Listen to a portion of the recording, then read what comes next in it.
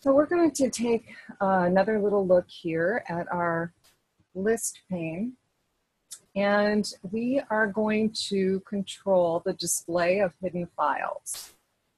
So they would like us to go to our C drive. Now that would be under this PC. We're going to select our C drive. And the book refers to a drive as a volume, just so you know. Volumes are logical, they're like logical drives, okay? And it's, in most cases, it's the same thing, okay? But just be aware that drive and volume are kind of interchangeable. I'm going to go ahead and scroll down here and open up my user folder.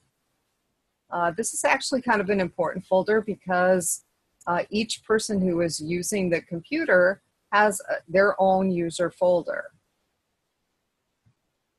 Find where the user folder is. Okay, so you can see that I have my own folder. I've got my daughter here as a user, so she also has a folder.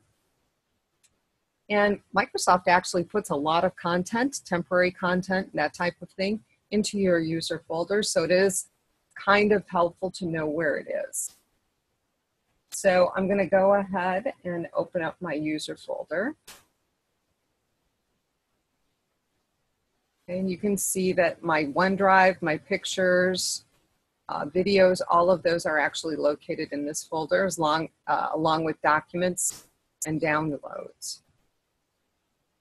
Now to see hidden files in here, what we're going to do is click on View.